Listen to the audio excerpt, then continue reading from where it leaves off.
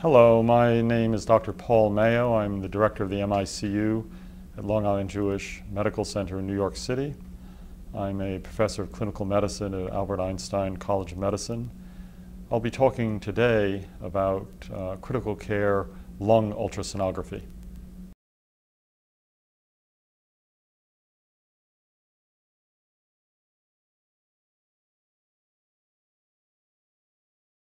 Lung ultrasonography is of great interest to any critical care physician, as well as our colleagues in the emergency medicine world.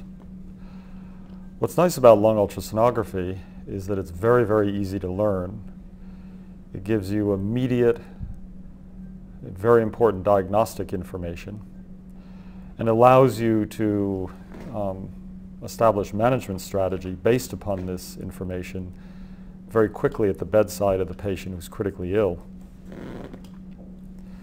Here are some general references that might be of interest. Nice clinical review here. And I mention up front Dr. Lichtenstein. He has a review in recent Critical Care Medicine journal. But it's very important, if you develop some interest in this field, to read his original articles. He did all of the basic work in this field, and he has an extensive article list from the 1990s. If you go to PubMed, you'll be able to pull his chest and his Blue Journal, as well as intensive care medicine articles, and they form the basis of the cognitive component of the field. Based on his work, which was in the 1990s, that really established the field, you'll find, if you look into the literature, that it's been completely, really thoroughly validated by some Italian groups as well as some North American investigators now. So I would suggest that if you really want to get a good feel of the general subject, take a look at his articles, as well as this review article. The other resource would be recently that Karger brought out a book titled Chest Ultrasonography, I think, and there's an article there. There's some other forthcoming stuff as well that you can keep your eye out for. Lung ultrasonography has a lot of utility in the critical care unit when compared to standard chest radiography. The reason for this is that any of you in the audience who work in ICUs know that there's the ritual of the daily chest film. It's supine, it's rotated, it's under or over penetrated. We puzzle over these films, we squint at them. They're useless for most purposes. Maybe we check an endotracheal tube position, but otherwise they're filled with non-specific opacity patterns, summation artifact, and you're left wondering what's really going on with the patient. Lung ultrasonography offers you an imaging modality that is far superior to supine portable chest radiographs for detection of pneumothorax, normal aeration pattern, alveolar interstitial pattern, consolidation, pleural effusion. Really the bread and butter of what you want to know is going on with your patient. Dr. Lichtenstein has compared lung ultrasonography and its yield for the things we look for in the ICU and in the ED with the gold standard of chest CT. Very interesting article in Anesthesiology in 2004, and he showed, I think unequivocally, that compared to not just chest radiography, but to CT scan, lung ultrasound has excellent performance characteristics when compared to CT scan. The major advantages of lung ultrasonography are that it's immediately available at the bedside with a good quality portable unit. You have it there at the bedside of the critically ill patient in a minute or two if you're well equipped and ready to use it. Then it can be repeated whenever you like. It's very effective if you have a specific question to answer. For example, does the patient have a pneumothorax? You want to know that immediately. It's a directed application, It's a major advantage of the technique. It saves money because you're not imaging in other ways, and I don't have to tell you that the reduction in radiation exposure is of major concern when you compare ultrasonography to the radiation exposure that accrues with a chest CT. Chest CT scans, every time an adult receives a body scan, our expert advice from the American Journal of Radiology and from the New England Journal of Medicine indicates that you have an incremental increase of cancer later in that person's life, about 0.1%. Doesn't seem like too much unless you're the person who gets the cancer. And we have a patient population who have chronic lung disease who can be subjected to far more than one chest CT scan. So our colleagues on the radiology side are predicting an epidemic of cancer related to the unfettered use of CAT scanning. Anybody who has a bit of shortness of breath, where there's any ambiguity at all, right away pack them into a CAT scanner for a CTPA. If that's a younger patient, how many times will they go through that if they have chronic lung disease? That's a major issue of risk if you look at large population exposure. So one of the major advantages of lung ultrasonography is with proficiency, the clinician can avoid unnecessary CAT scans. The basic findings of lung ultrasonography are, again, the bread and butter of what the intensivist looks for. Do they have pneumothorax? Is that ambiguous chest film merely an underpenetrated film? Do you have a normal aeration pattern? Do you have an infiltrative process in the lung parenchyma? Something in the interstitium or in the alveolar compartment? We'll call that generally alveolar interstitial. Or do you have frank consolidation? Is there a pleural effusion? We have to understand that lung ultrasonography is not effective in detecting certain types of lung diseases. For example, you cannot image a mass, a pulmonary nodule, solitary pulmonary nodule that's surrounded by lung completely. You just can't see that with the lung ultrasonography, but in the ED and in the critical care unit, that is the last thing we're worried about. We're worried about the big stuff, the stuff that you hope to find on chest film, but you're never really sure it's there, that you see on CT scan, but you don't want to pack the patient who's unstable down to the CT scanner repeatedly when you have a question like this. So the advantage of lung ultrasound is that you look for the things that you're interested in as an intensivist. The equipment requirements are very, very simple. You need an ultrasound machine, obviously. Doppler is not required. Cardiac transducers have major advantage because they have a small footprint, so just like when you scan the heart, you want to be able to fit the probe between the narrow intercostal spaces, so cardiac transducers work very, very well.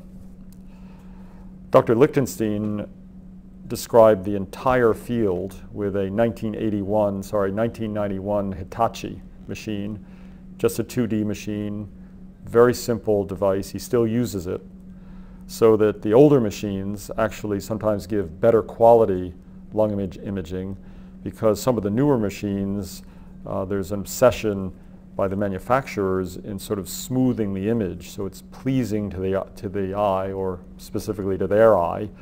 And these overly processed images sometimes have poor near-field resolution, and they sometimes don't clearly resolve the pleural interface, whereas the older machines that sort of give a raw, unprocessed image are good for near-field stuff, as well as for picking up some of the air artifacts that are important with lung ultrasonography. I'm sorry I don't have a video of lung ultrasonography, but you can imagine how it's done.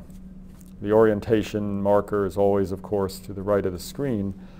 And by common sort of international standard, the image is done in longitudinal plane.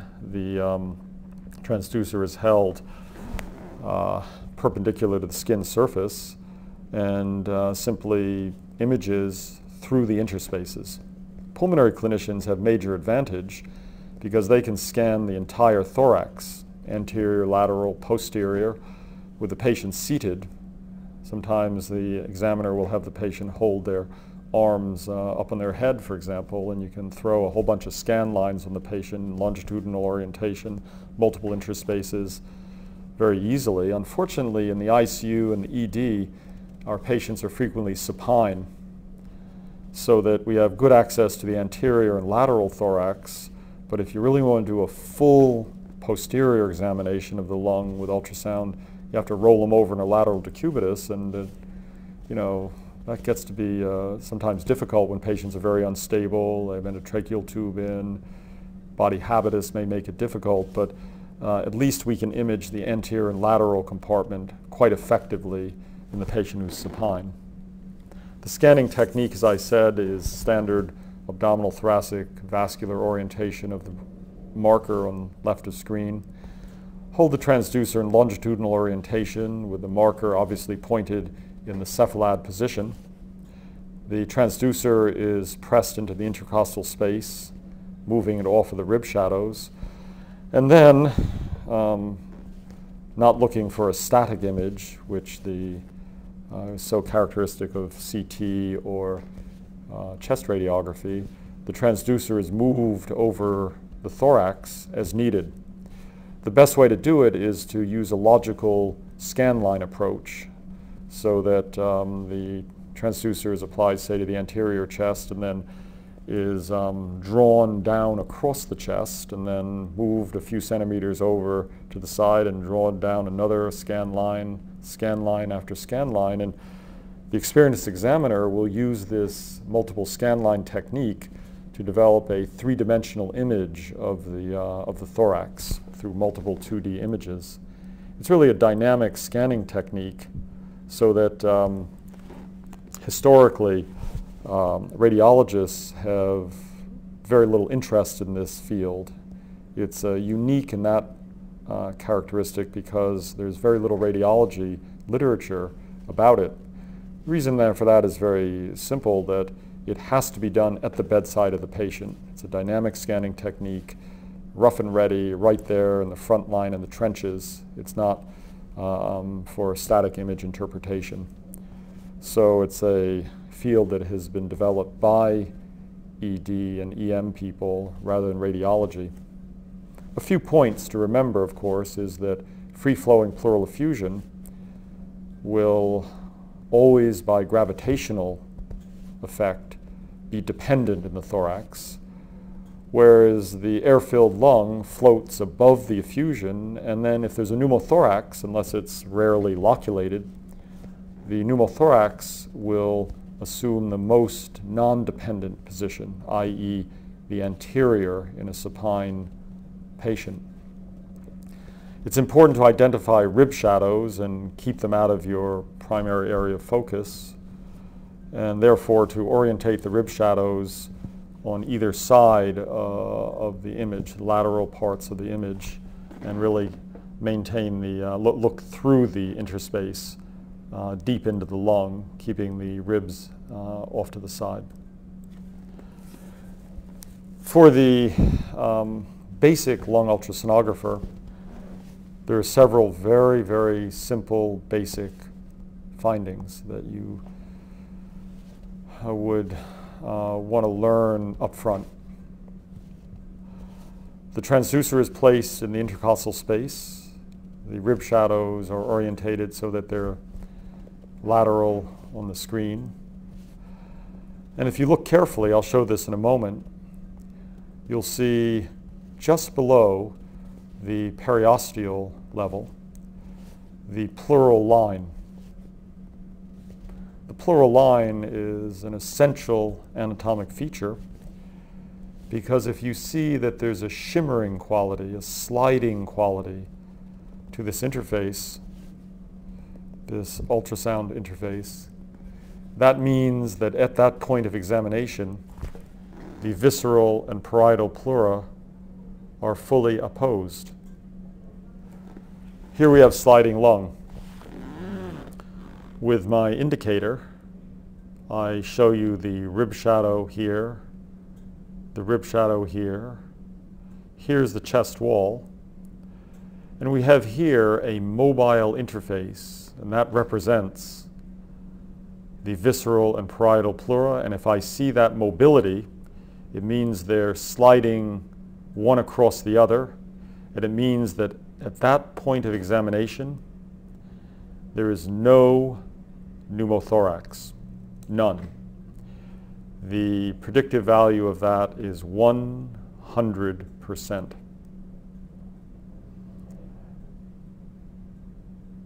This is a very important basic finding of lung ultrasonography, that sliding movement. Sliding lung, i.e. the pleural and visceral lines moving against each other, is synchronous with the respiratory cycle.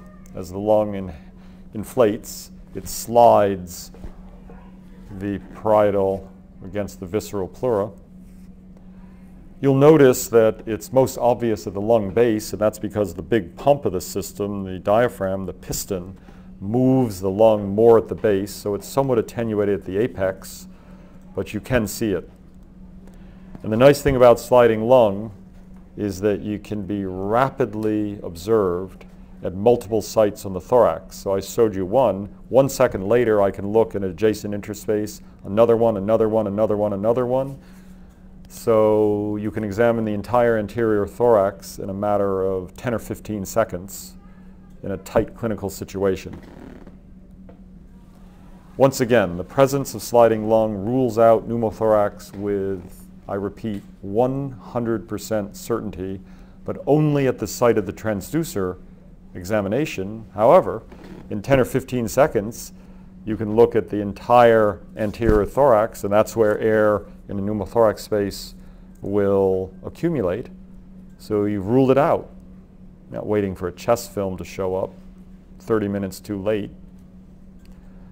So it allows very rapid exclusion of pneumothorax. The absent lung sliding, here we have the interface.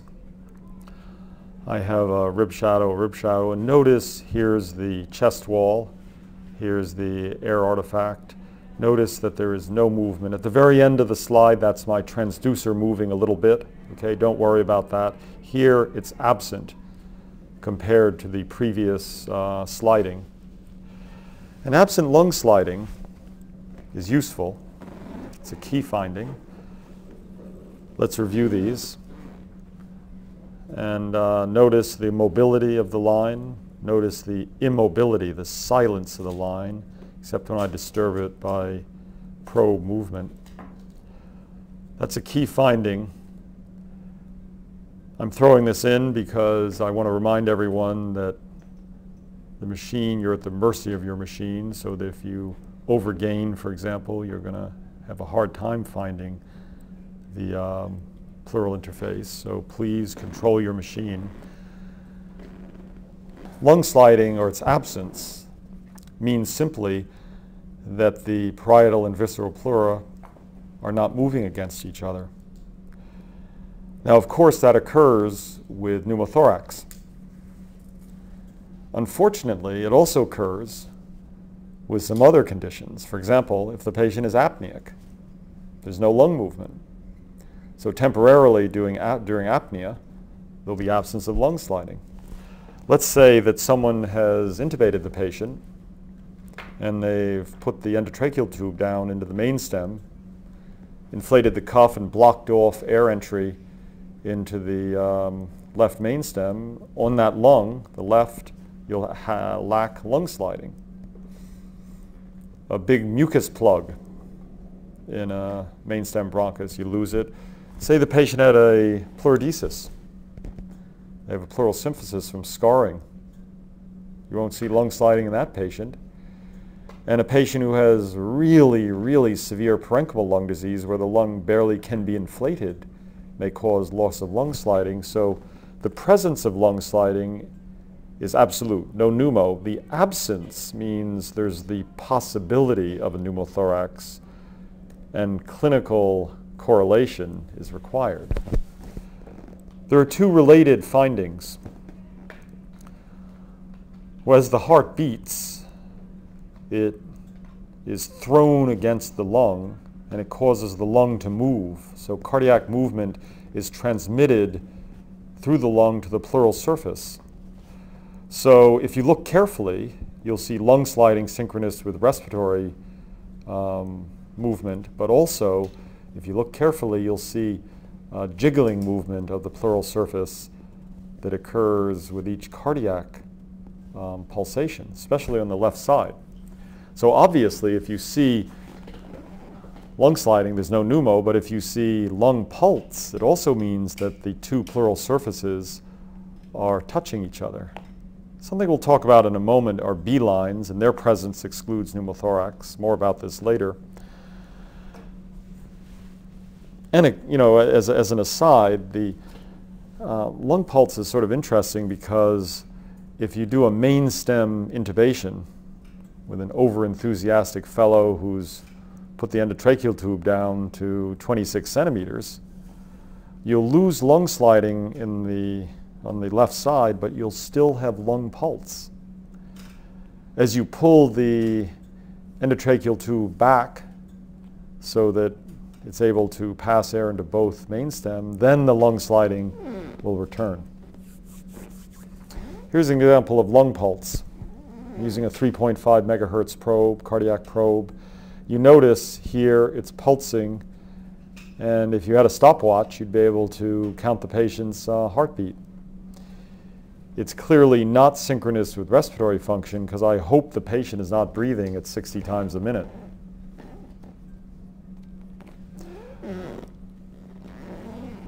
Some Italian ultrasonographers are branching into using higher frequency transducers to look at the pleural surface. Here's an example using a vascular transducer of lung pulse. Once more, we have the muscle and the soft tissue of the chest wall, the rib, and we have here lung pulse, which has the same meaning as lung sliding. Full apposition of the two pleural surfaces, hence no pneumothorax. Remember, lung sliding means no pneumothorax. The absence of lung sliding means possible pneumothorax. By the way, the loss of lung sliding following a procedure is strong evidence for pneumothorax, providing lung sliding was documented before the procedure. So the worried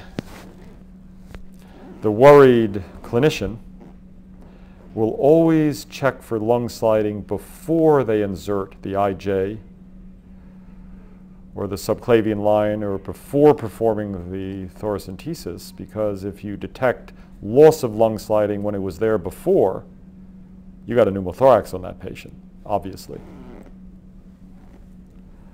An advanced level finding is called lung point. Think of a typical pneumothorax space, and unless the lung is 100% collapsed, part of that lung is going to be touching the inside of the chest wall. If the patient is supine, the lung falls, the pneumothorax lung falls posterior, but part of the lung, unless it's 100% collapsed, will be opposed to the lateral chest wall.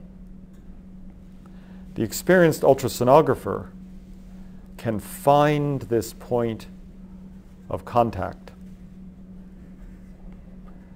It represents that point, which is called the lung point.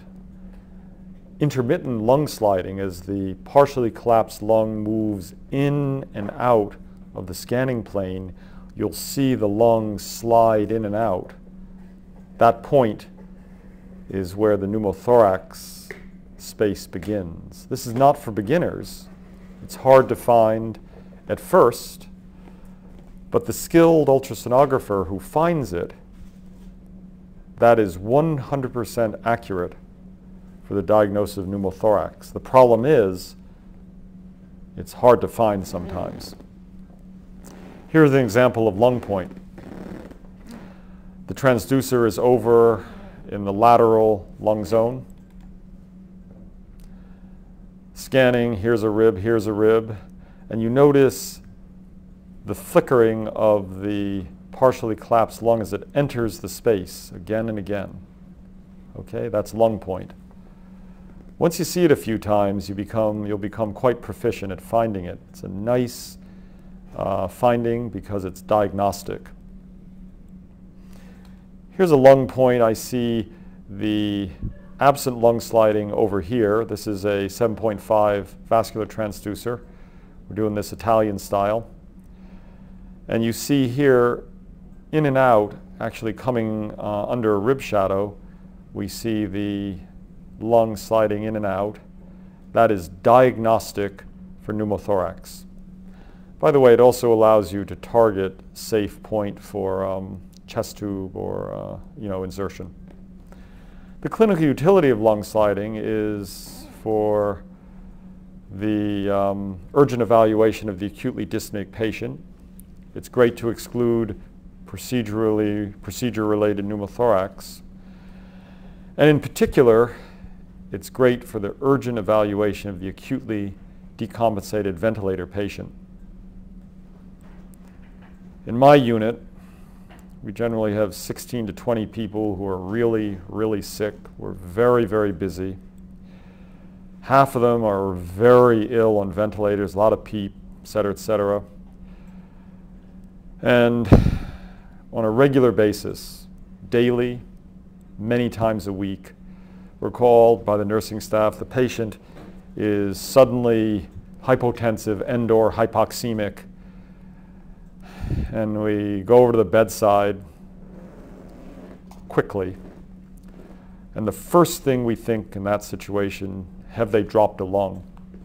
These are people on a lot of PEEP.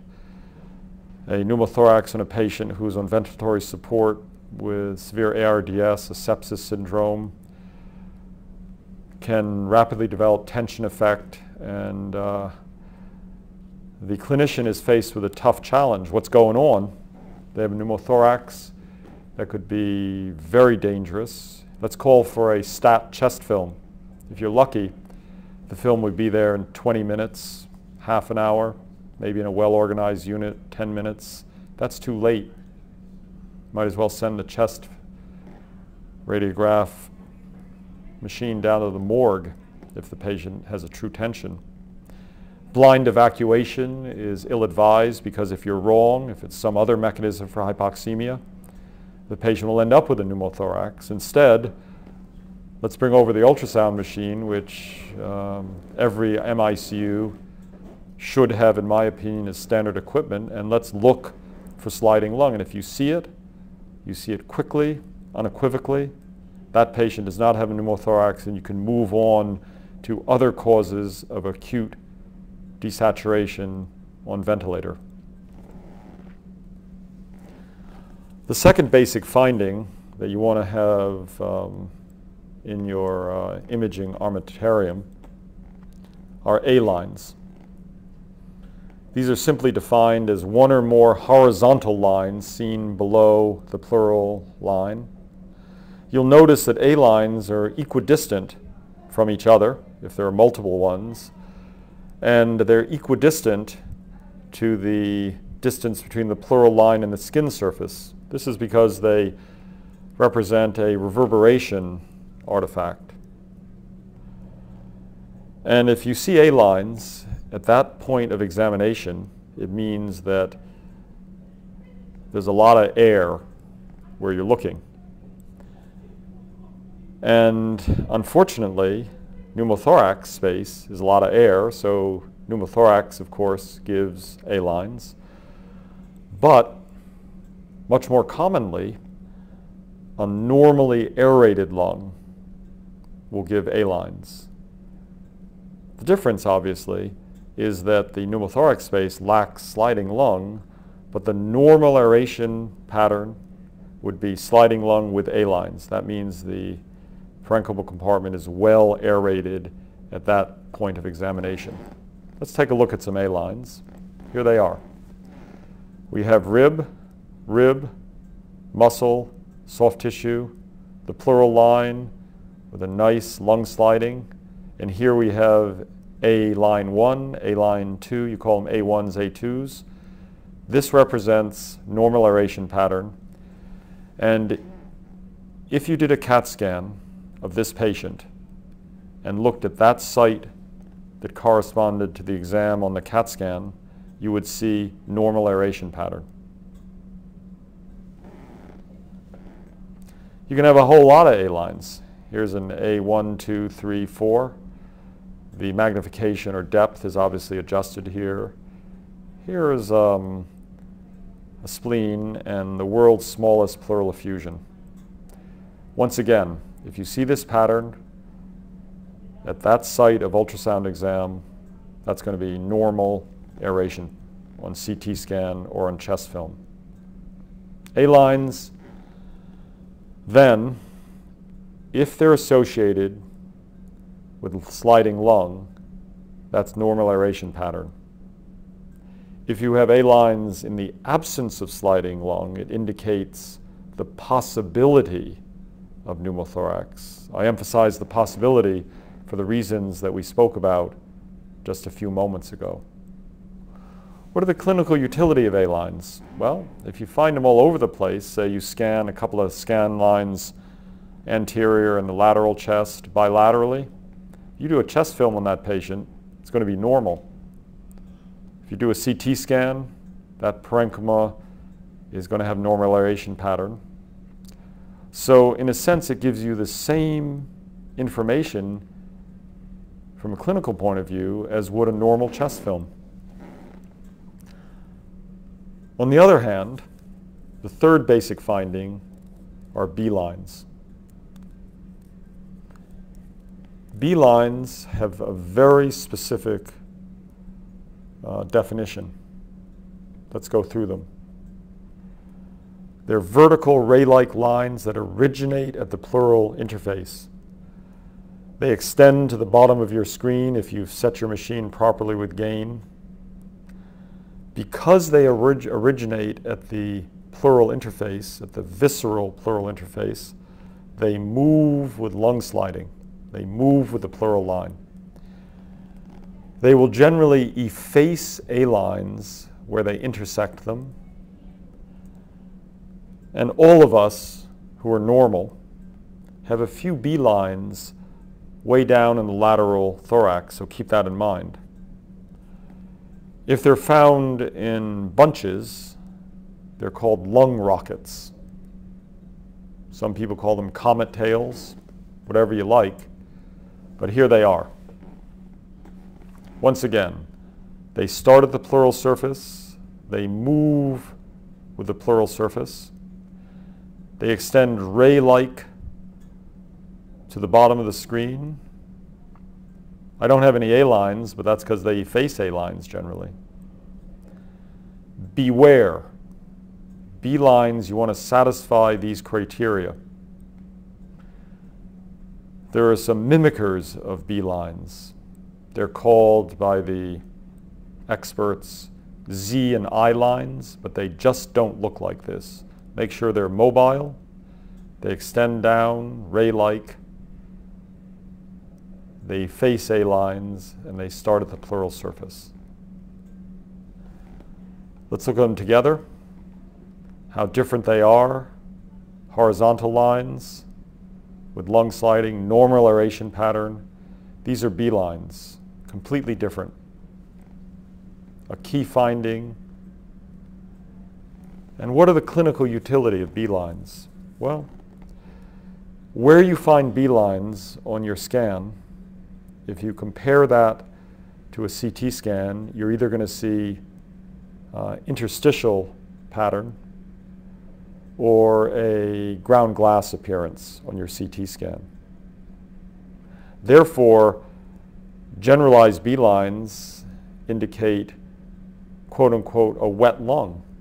The patient has CHF, or they have lesional edema, some ARDS, or they have some sort of interstitial lung disease, say, the fibrosing diseases, the infiltrative diseases. Lymphangitic carcinoma will give you B lines. So like any radiographic finding, They don't give you a diagnosis.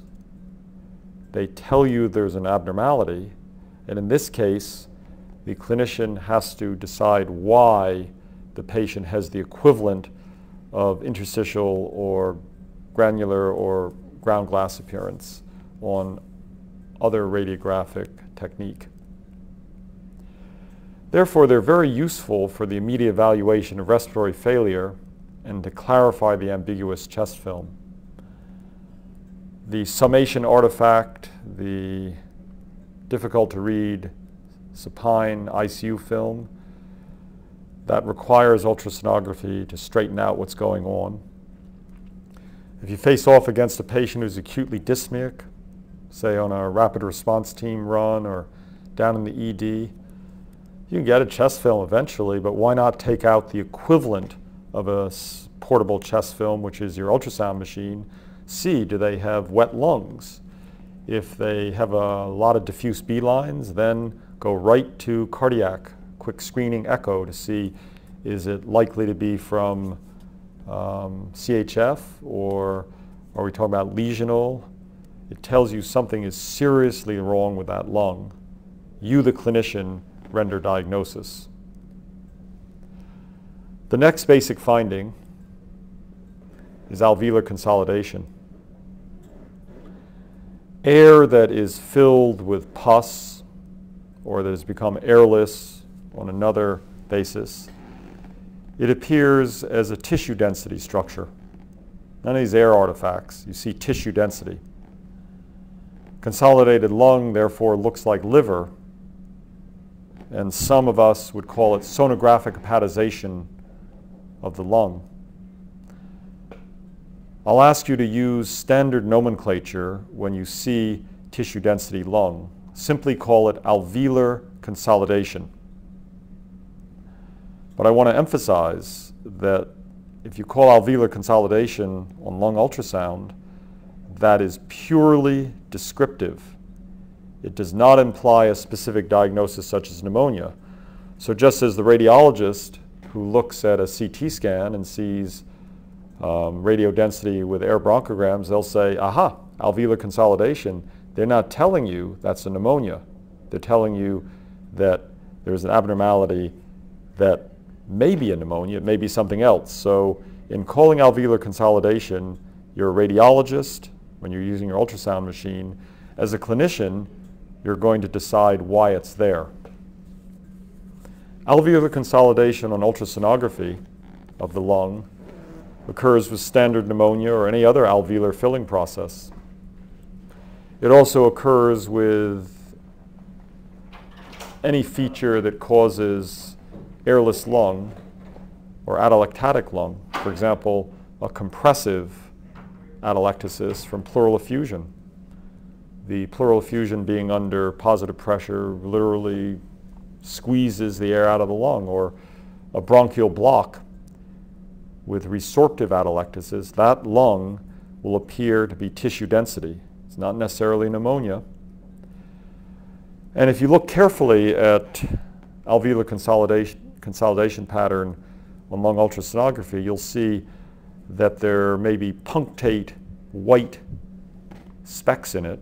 Those represent air left in the bronchi. If you see those, it means at least that the bronchus is probably open, that supplies that segment or lobe. Whereas if you see none of those, you have to be concerned that the bronchus is blocked, supplying that region. Here we have a nice example of alveolar consolidation. Obviously, I'm over on the left side. I'm probably in the mid-axillary line.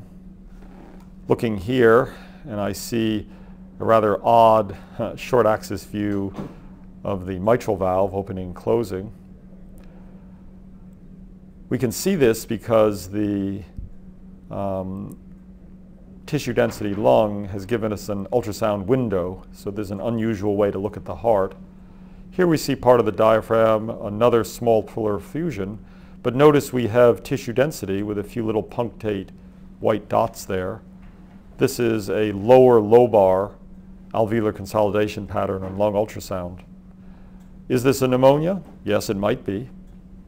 Might be something else, but now you know it's there. It's no longer a mysterious summation artifact seen on a supine chest film. You see it with your eyes. Here we have another example of alveolar consolidation.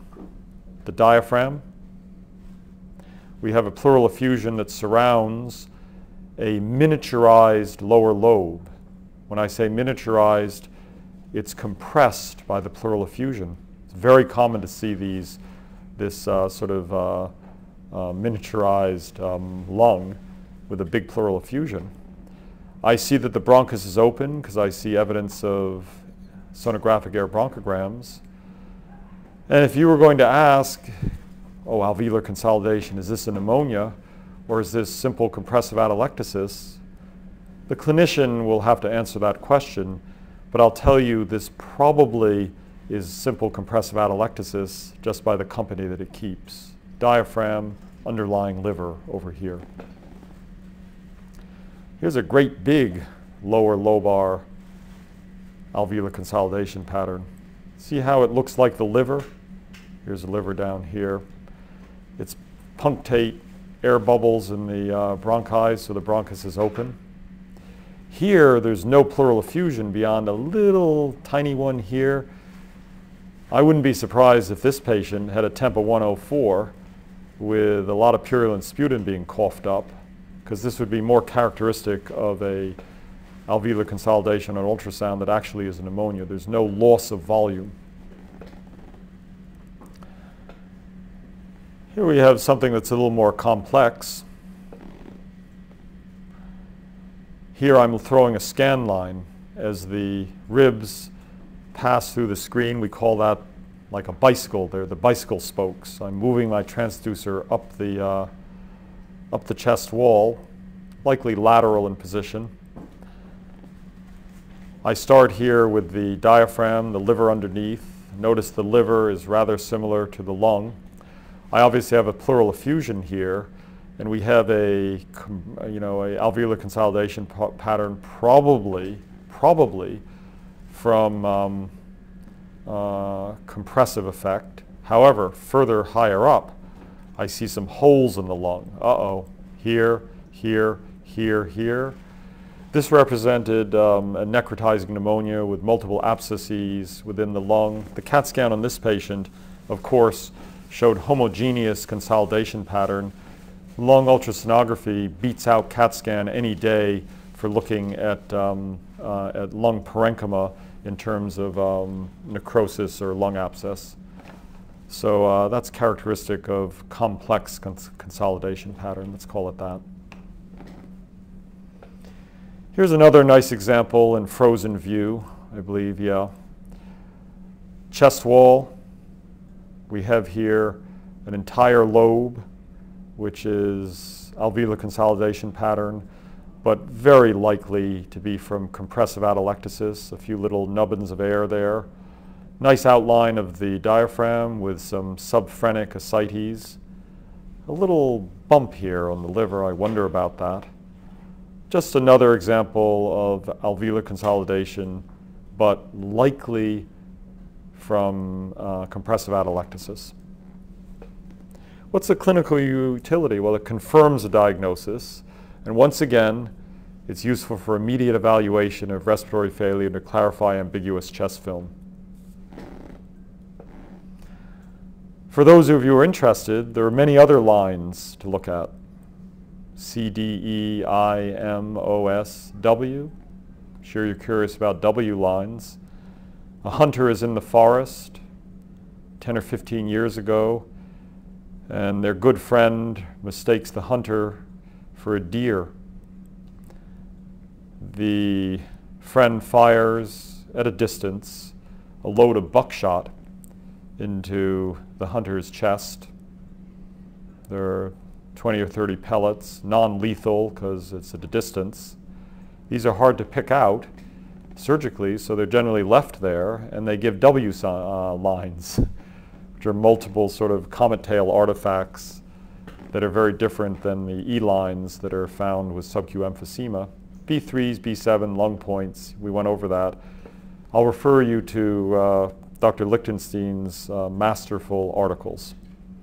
By the way, Lung ultrasonography allows you to identify a lung mass, lung abscess, and also air fluid levels in abscess cavities.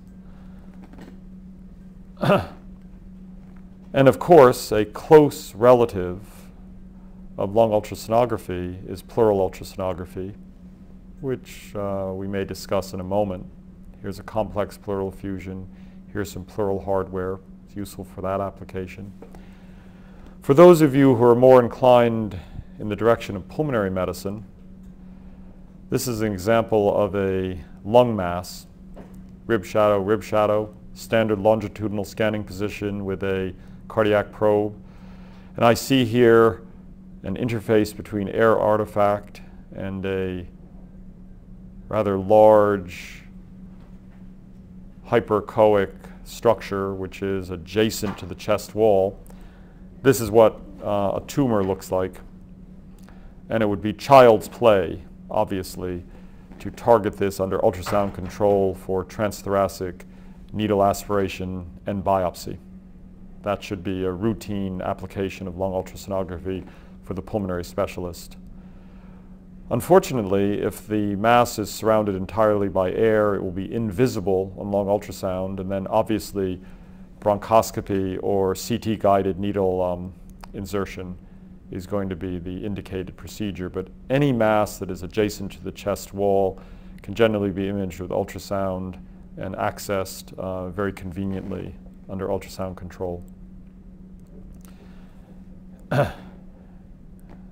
Here's a little tiny lung mass up there. I'm scanning, trying to look for it. There it is right there. That's a small one. That's going to be a 2 or 3 centimeter lung mass here. So before you go after these little ones, you want to develop a steady hand with the big one that I showed you before, but these smaller ones are accessible in the non-neophyte scanner. Here's a lung mass, once more for the specialist. We have an adjacent B line that probably has come up at the interface here of the pleura and normal lung. You'd want to go after this one with a very steady hand because I notice its close proximity to the heart. So if you went more than a few centimeters into this at a poor angle, you might have some cardiac injury. So again, if you're going to become interested in transthoracic ultrasound needle or biopsy work, you want to be very cognizant of adjacent anatomy. In summary, general application of lung ultrasonography, it's a great bedside tool. Fast, simple, flexible, very important clinical information. In a sense, it's as if you're carrying a chest X-ray machine with you. You can answer very specific questions, and it can be used in an algorithmic approach in the urgent assessment of respiratory failure. If it's tied to urgent or goal-directed echocardiography and leg study for DVT, that then sort of brings into a general approach of general body ultrasonography of the critically ill, and lung ultrasonography is a key component of that approach.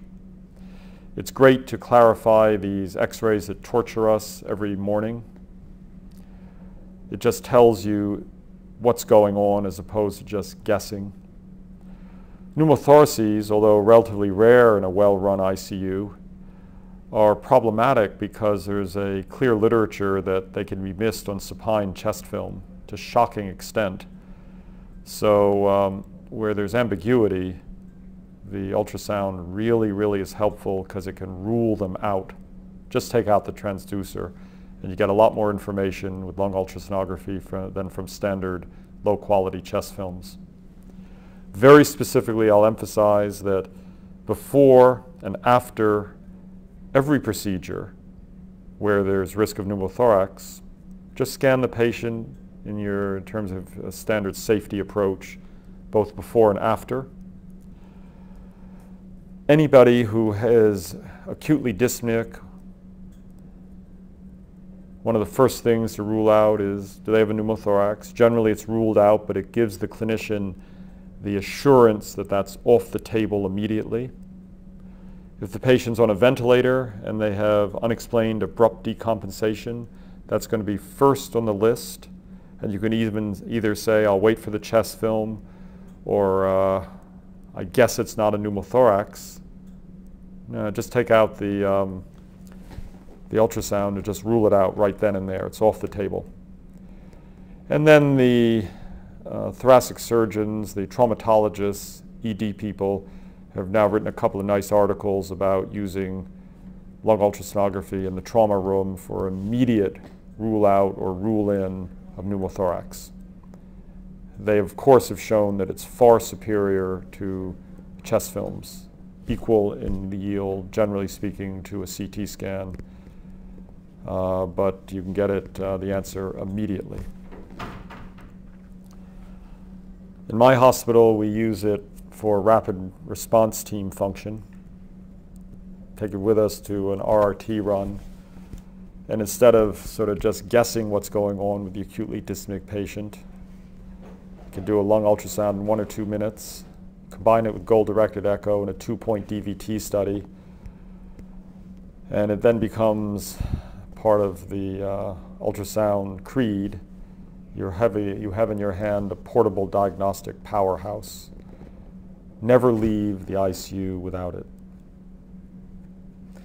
I'll refer you to a very nice article about a year ago in Chest by Lichtenstein. He gives a nice algorithmic approach to use of lung ultrasonography for acute dyspnea. Goes without saying that if you scan a person who's acutely dyspneic and they have A-lines all over the place with sliding lung, their dyspnea derives from airway disease, a pulmonary embolism, a bicarb 4 with metabolic dyspnea, or neurofailure with dyspnea on that, respiratory failure on that basis. On the other hand, if you see bilateral B-lines all over the place, you're dealing with CHF or lesional edema. Take a look at the heart immediately. If you have unilateral B-lines with or without consolidation, you're dealing probably with a pneumonia. Look for lung point, look for lung sliding, and of course, sometimes patients are severely dyspneic because of a large pleural effusion.